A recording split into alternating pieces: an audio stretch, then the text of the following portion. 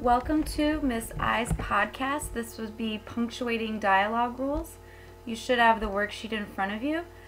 This video is a great way to stop and go back if you don't know how to do something, so definitely take advantage of that. As I go through this, around this little cursor here, you should see a yellow circle, and that'll kind of let you know where I am. So right now we're looking at punctuating dialogue rules. The first rule we want to look at is indent the paragraph for each new speaker. A new speaker basically equals a new paragraph. This way you'll be able to know who's talking. So if you look down here at our example, you see that Drew talks, then Dana, then Drew, and each one of them has their own line, their own paragraph. Number two, only the exact words of the speaker go inside the quotation marks. So if you notice, what exactly Drew says, "Where are you going?" goes inside those marks right there. Drew hissed is on the outside. And the direct quote begins with a capital letter. So every time you'll see that whatever's inside the quote is going to start with a capital letter. Number three, when you're writing dialogue, all punctuation marks at the quote go inside the quote marks. So see how there's an exclamation point here, a comma, and a question mark, a comma, and an exclamation point. They all go inside of the quotes. So moving down to number four, the words are used to identify the speaker are called the tagline. Words like said, replied, screamed, etc. are never capitalized in the tagline. So things like Mary said or Jane replied, as you can see up here, they just go after or before your quote, but they don't get capitalized. This is called our tagline. So moving down to number five, there are basically three types of taglines. If your tagline comes before your quote, then a comma should always follow the tag. So John asked is our tagline. So there's a comma and then where did everyone go? Question mark. So notice how the comma came right after the tag but before the exclamation point or quotation marks. So with this one, if the tagline is after the quote, the ending punctuation after the actual quote before the tagline can never be a period. If the sentence would normally end in a period, substitute a comma. So everyone decided to go. Notice I didn't put a period, I put a comma, said John, period. So I put that comma inside of the quotation marks.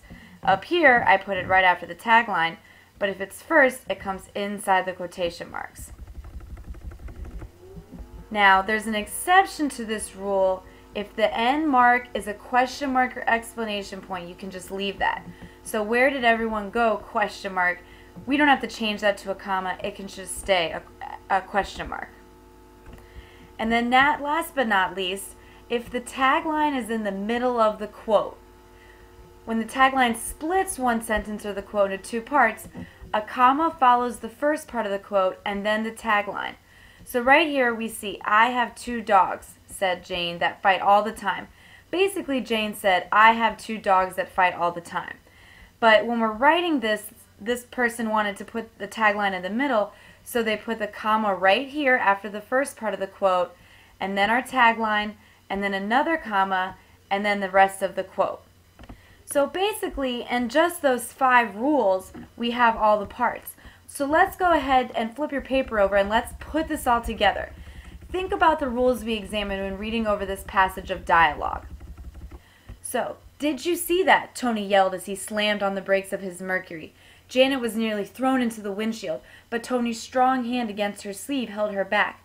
The bright lights from the night sky lit up the car like a neon sign. Of course I did, Janet replied quickly. I've never seen anything like that before, Tony stated firmly. Janet responded, me either. What should we do? Suddenly, Tony grabbed the gear shift next to her leg. The first thing we are doing is getting the heck out of here. Janet agreed. Tony quickly shifted in reverse and the car began to move backwards.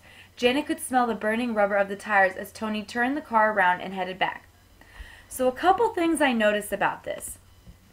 Did you see that? Notice the question mark goes inside the quotations. And I still have my tagline here, and I go into a little bit of description.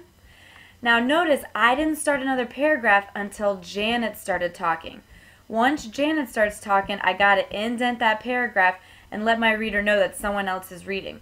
Again, I have my punctuation inside and then the tagline. And now notice Tony talks again right after Janet, so I have to go to another paragraph. And again, I have my punctuation inside and then my tagline. Now, again, Janet talks, so we have another paragraph, but this time the tagline is in the front. So then I put my punctuation, then my quote. And notice that quote is always capitalized even if it comes in the middle of a sentence. So again, Tony goes to talk again, so again we have another paragraph. It's really going back and forth here, so that's why we have a lot of new paragraphs.